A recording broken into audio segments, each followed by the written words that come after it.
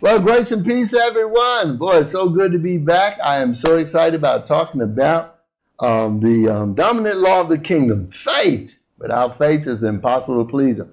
But in the meanwhile, let's introduce We Are Believing God's Word program, Hallelujah broadcast, and this is where we encourage people, because God and His Word is the final authority, and we have to individually make Him that in our lives. We have to choose to make God and His Word the final authority in our personal lives. And remember, this is a great year. I'm going to keep telling you, keep saying, this is a great year. Well, He said He crowned our year with goodness, Psalm 65:11, and our paths shall drop with fatness, protection and provision. That's what that really means, you know. And also our days are covered. Goodness and mercy shall follow us all the days of our lives. And that's in Psalms 23, 6 and 7. And then you see Psalm 118 talks about this is the day the Lord has made, and I will rejoice and be exceedingly glad in it. So God wants to give you a whole lot of things to be exceedingly glad in. Amen. He did, but He wants these things manifested in our lives. And faith is what is going to aid us, what we're talking about in accessing these good things. Amen. So let's go ahead and say this with me. I believe God's Word. God's Word works, and it is working mightily in me and through me. God's Word is the incorruptible, indestructible, infallible, irresistible, the ever-living seed Word of God. Now, you know, I always give you this scripture where it says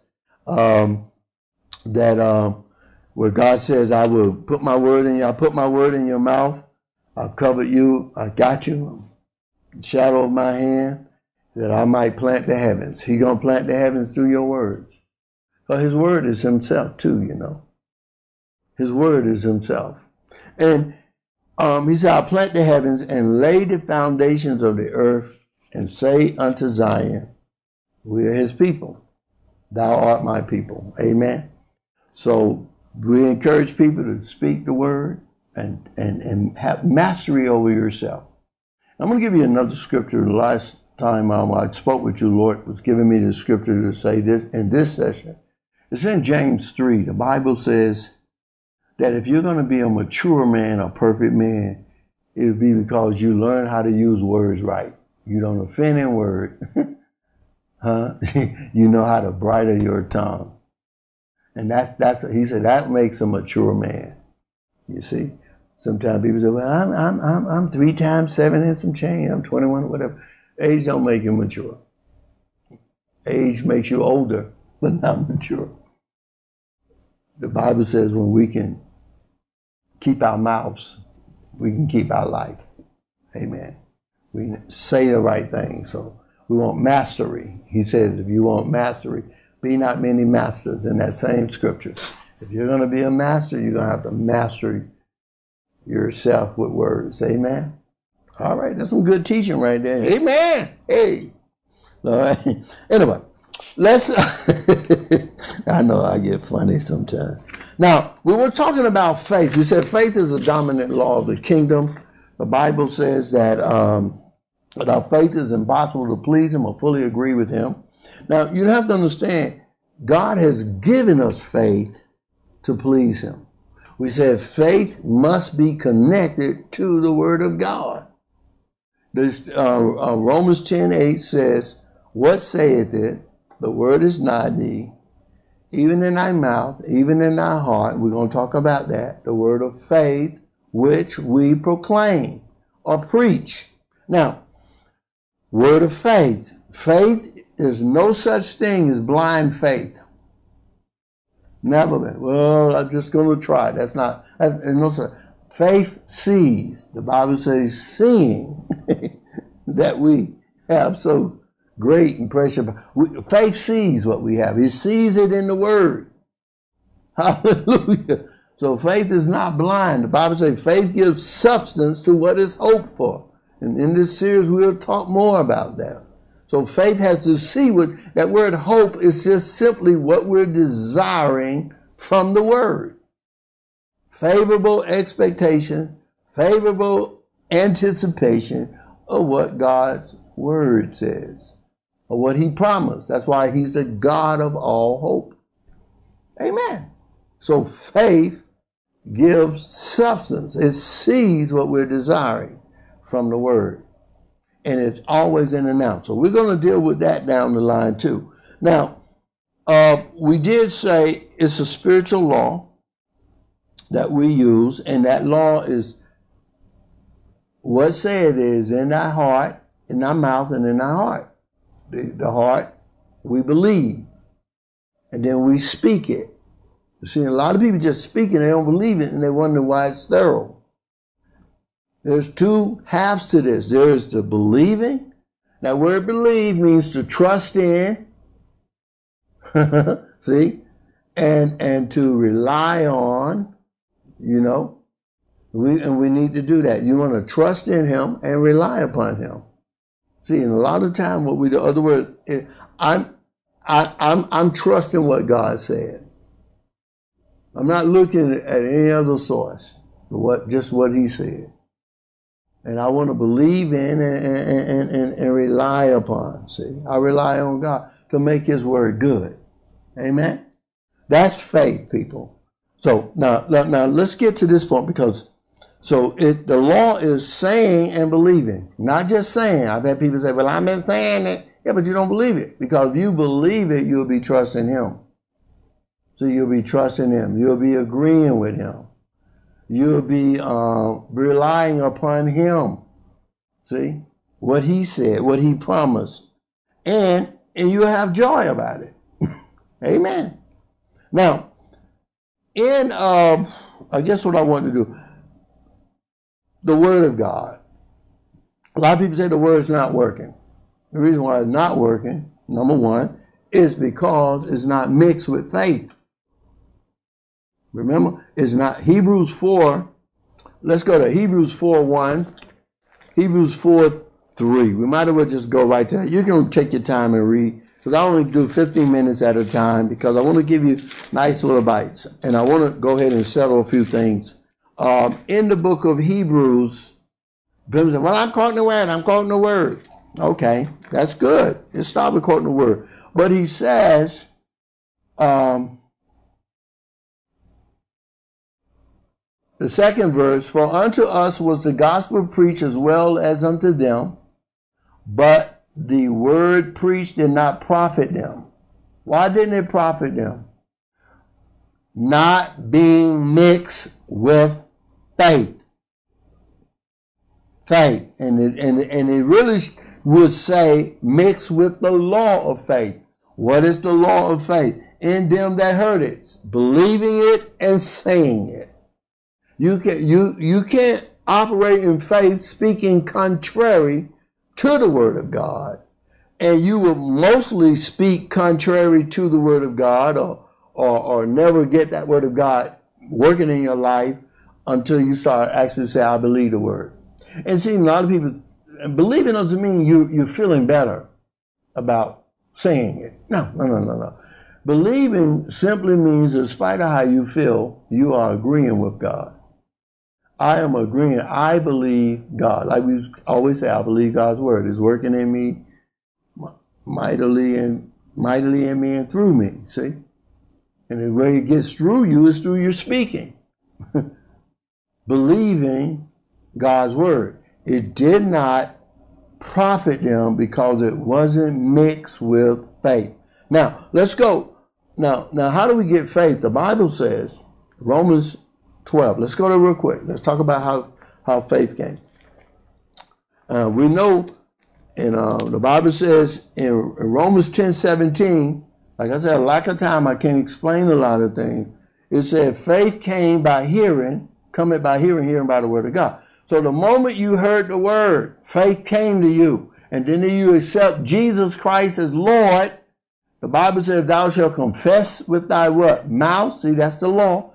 10th verse, Romans 10:10, and believe 10:9, and believe with my heart, cardia, other words, believing with I'm not letting my mind talk me out of it. I'm not letting other thoughts talk me out of it. And my emotions is pointed toward him, and I believe, I confess with my mouth that Jesus Christ is Lord. This is the law of faith in operation. I believe with my heart, within myself, that God raised him from the dead, and from that point, supernatural happens. I'm saved.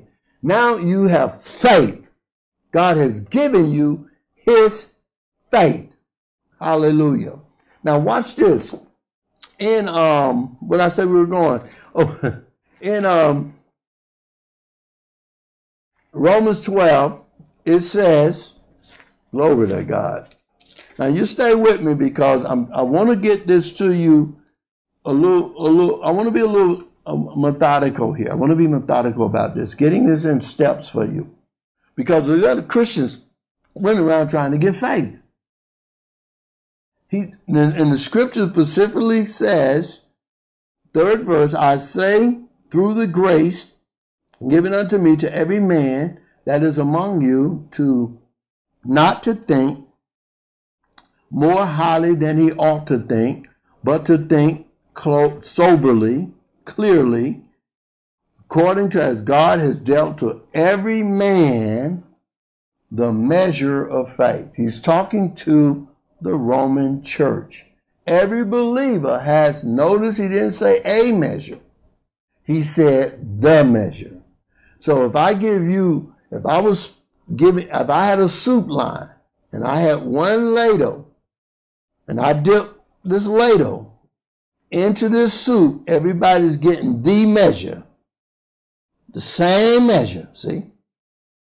And people say, well, how much faith do I really have? Well, 1 John 5:4 says, whatsoever is born of God overcometh the world, and this is the victory that overcome the world, even our faith. So the faith, the measure you and I have, is enough to make us world overcomers. Victory in every situation and circumstance. When we understand the law that we said it's a established principle with predictable consequences of an act. The moment I activate my faith by believing it and speaking it, I activate the faith of God to bring victory, or to manifest the victory we already have in Christ in our now. Now faith is. Somebody say amen. Now, we understand, how are we saved? The Bible says, Ephesians 2:8, we're saved by grace through faith. Faith accesses what God has already done in Christ Jesus by grace. Because Jesus came in this earth full of grace and truth. And through his death, burial, resurrection, and he sat down at the God and sealed all of these wonderful provisions, wonderful power, and everything we need.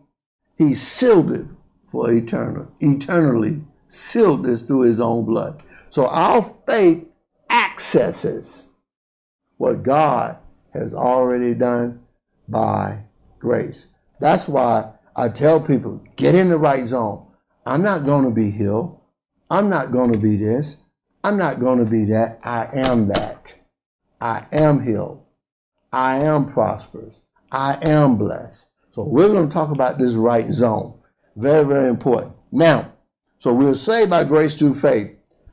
Romans 5:2 says, faith gives us access or admission into this grace which we stand. Faith gives us access, I said earlier, to all of God's goodness. So that's why we have faith. And it is not human faith. Everybody believes something. We'll talk about that in the next broadcast. This is the God kind of faith. Mark 11:22 says, have faith in God, or have the God kind of faith. God gave us his kind of faith. I know they tell me I'm finished, but I got to just say this one thing, because this is so important. I have to say this, because I don't want to leave you like this. I won't leave you that way. Look, the Bible says in Galatians 2:20 that every believer has the faith of the Son of God. It says, I am crucified with Christ. Nevertheless, I live, yet not I, but Christ who liveth in me. And the life that I now live, I live by the faith of the Son of God, the faith of his faith. You and I have his faith in us. Hallelujah. To access all that he did for us. And at the same time to manifest the victory that he purchased for us. That's what he said. I'm crucified with Christ. Nevertheless I live, yet not I, but Christ that liveth in me. The life, the Zoe I live right now, I live by the faith of his faith, the Son of God, who loved me and gave himself for me. Now, I just had to finish that statement. I want you to start saying, I have the very faith of Jesus Christ. You do. You don't have a different faith. It's his faith we have. His faith, the same faith. We'll talk about that in the next one. You and I have the same faith to do the same thing and more than what he did when he walked this earth. If you can just lift a hand and say, hallelujah, hallelujah, I received that. These are things we have to receive, and you have to receive the word by faith. Well, I'm about a minute or two over, but I do want to just say we thank you. We appreciate you so much for being part of our broadcast. And we are also asking you to subscribe if you haven't, to share these things. I'm giving you scriptures to look at. I'm not giving you my opinion. This is Believing God's Word broadcast, and we're going right to what the Word says. And the Bible says, great was the company of them that published it, that God gave the Word, and great was the company of them that published it. And we are asking you to be part of this great company and help us get this Word out. Glory to God. And we Operation Get the Word Out. So we'll see you in our next broadcast, and we are talking about the concept of faith, the kingdom concepts of faith, and we're going to deal with so many different things. I'll probably be on this for a few more weeks, because I really want to just let you know you have faith, what faith is, how faith operates, how to work your faith, how to operate in faith, and then how faith came. It came by hearing by the word of God. Now you have faith, and let's take over in Jesus' name. Amen.